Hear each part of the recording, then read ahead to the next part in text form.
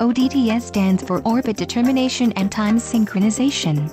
This is a technique that allows calculating satellite orbits and clocks by processing data from a network of stations distributed worldwide.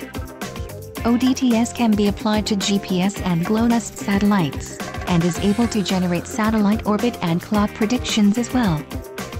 It can also be used to synchronize the clocks of the station network. ODTS is an autonomous algorithm that only requires station data and navigation messages. No additional information or products are required. ODTS can be used in near real time, subject to the latency of input station data. In order to use ODTS, create a new scenario with a start date and a duration covering the period of time you want station data to be processed and orbits and clocks to be estimated. The orbit and clock predictions start after the end of this time interval, and its duration can be configured on the Settings tab. Remember that for ODTS you do not need to upload data. You can use data from the global network of Magic GNSS core stations, starting on January 2008, until current time.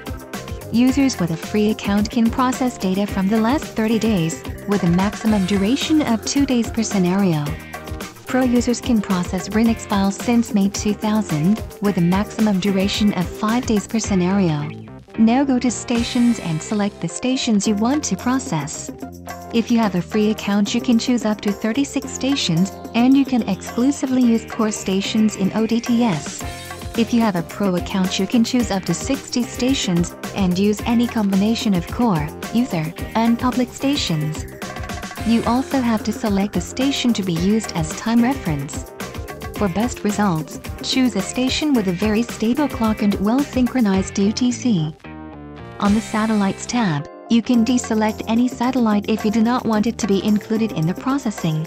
Remember that the constellation status is automatically downloaded and processed, so unhealthy satellites will be automatically discarded when launching the process. Let us now have a look at the ODTS settings. For them we have chosen default values that work fine for most of the cases, so you can leave the Settings tab as is.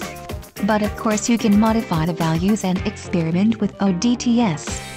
The ODTS algorithm is based on processing dual frequency code and carrier measurements in rinex format, using the most detailed corrections and geophysical models.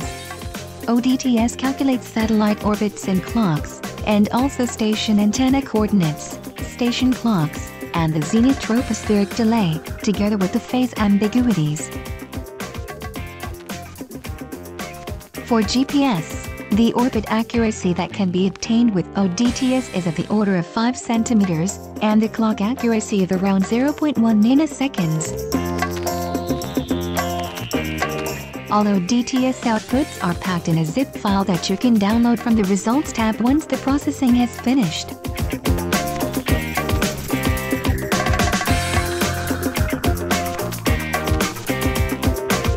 In this file you will also get a comprehensive PDF report which summarizes the configuration, the most relevant processing parameters, and includes plots of relevant ODTS information and outputs, such as residuals, tropospheric delay, and station and satellite clocks.